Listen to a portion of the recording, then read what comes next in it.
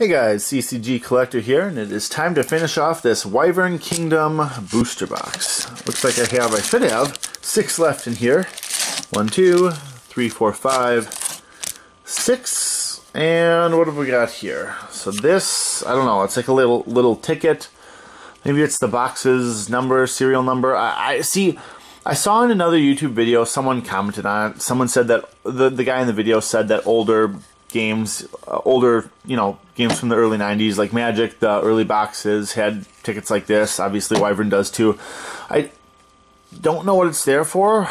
I don't want to throw it away, but, I guess I'm the CCG booster box serial number ticket collector as well, in addition to just the CCG collector. But that's that. That's the end of the box, but not before we have 5 booster packs to open. 6. But one has a dented corner because I was careless and throwing it at my playmat. We're going to hope it doesn't have a dented corner.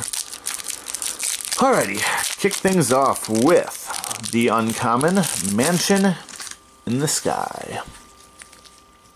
All face-up flying dragons in this row are now in Mansion in the Sky. Non-flying dragons lose 2 strength for the rest of the battle with a dragon in the mansion.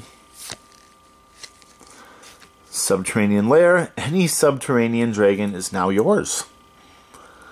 The dragon stays on the subterranean lair. Okay, so in another video I had said that Wyvern wording is a bit unusual, that there's a lot of implied specificity, if there is such a thing, a lot of implied specificity that nonetheless does not show up on the card. So, like this one says, any subterranean dragon is now yours. What it's actually saying is, any subterranean dragon who attacks this face-down card, turning it face-up and revealing it, is now yours.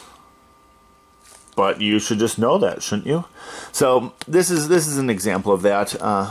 It doesn't mean any one. It doesn't mean any on the battlefield. It doesn't mean any outside of the game or inside of the game or in the deck. It means if a dragon attacks it and it's subterranean, you get it.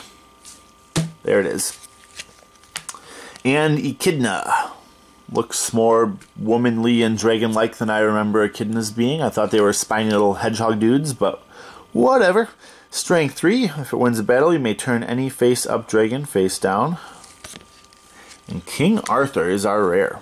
Any Dragon Slayer card played this turn cannot be countered with a reaction card. Very nice.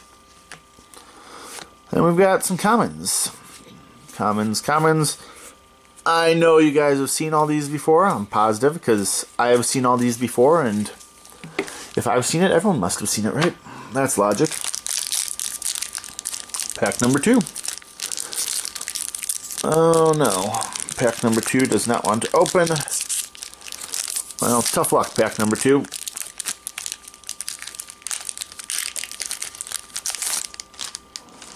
Tetzelworm. I mean, heck, I'm seeing repeats of uncommons, but that's just the nature of these booster boxes. Now, the nice thing is, despite it seeming like there's not great distribution in the sets, like I've opened, maybe they fixed it since then, but I've opened Premier Limited starter decks, which have multiple copies of the same common card in them. It seems like the rares tend to have a pretty good spread, at least. Poison Chalice. I say that. I've already pulled this one from this booster box, but it's a great card, so I'm not going to worry about that. Side with the lowest strength wins this battle. Fantastic. And then we've got our commons. Dragon Slayers. St. George removes any one treasure from the game. But if you have Princess Libya out, she must be the treasure. St. George must rescue Princess Libya instead of removing any other treasure in your battlefield. Dwarven Army. Pick a treasure. I am surprised this is a common, because I've had very good luck with it. My opponent was running a card called Aaron's Rod, I think. Basically, you discard a card from your hand to increase your dragon's strength, and I said, pick a treasure. I'm going to discard this treasure and take one of my opponent's. And that swung the game in my favor. I didn't win the game, but it swung it in my favor, at least. It was not the blowout that it otherwise would have been. Alright, what's in pack number... Ooh, that is one I don't believe I've ever seen before, or at least not recently. Trap. This dragon now belongs to you. So any dragon that attacks the face-down terrain, it flips face up and pops. This dragon now belongs to you. It stays on the trap in your battlefield. Pay 2 gold each of your draw phases to keep dragon. Well, that's cool. If trap is removed or you don't pay, it goes back to your opponent. Fun. Python. Another echidna, so that's kind of what I was talking about. Magnetic Field. Good. It's a card I needed for 2 reasons. 1, because it's, well, a card I need.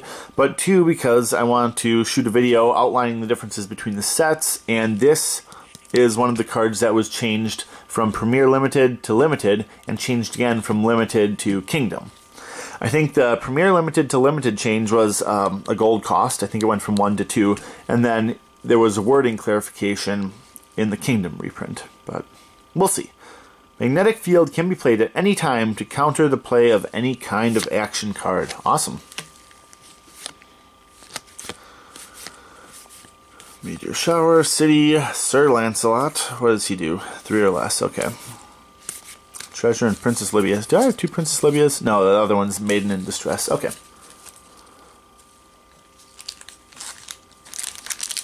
Alright.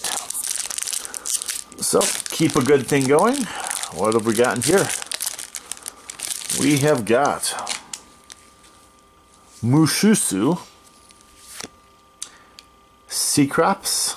No ravens can be played by either side in a battle that he's a part of. I think ravens is +2 to a flying dragon, I think. Tunnel and Fog. Fog is our rare? Okay, no archers can be used in this battle. Feels weak to me, but maybe it's an R2. You know, there are R2s and there are R1s, and R2s are twice as... R1s are twice as rare. It feels strange saying R2s are twice as common. So, there we go. Pack number 5.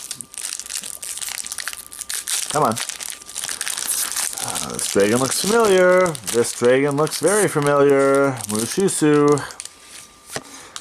Ia. That dragon does not look familiar at all. Wow, cool.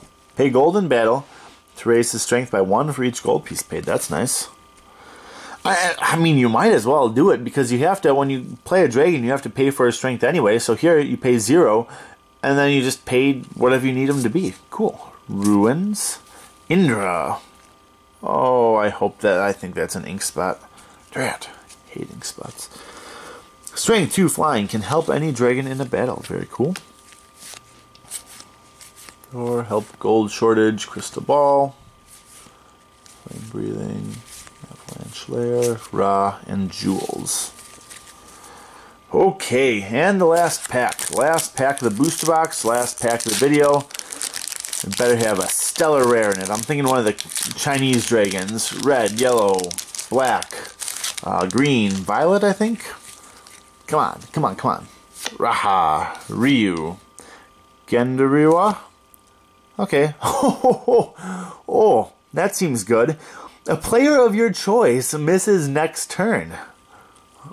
I have never even seen that card before, so hey, I'll take that for sure. Player of your choice. Wow. I mean, it's expensive. It's 4 gold. I think that's the most any card costs in the game. There are several that cost 4 gold, but I mean, there are none that cost 5. Pretty awesome. Pretty awesome. Because, I mean, 4 gold is 1/6 of your gold supply. Anyway. That is Wyvern Kingdom. These are my rares. Some good stuff here. And I am the CCG Collector. So thank you all for watching, and I will see you next time.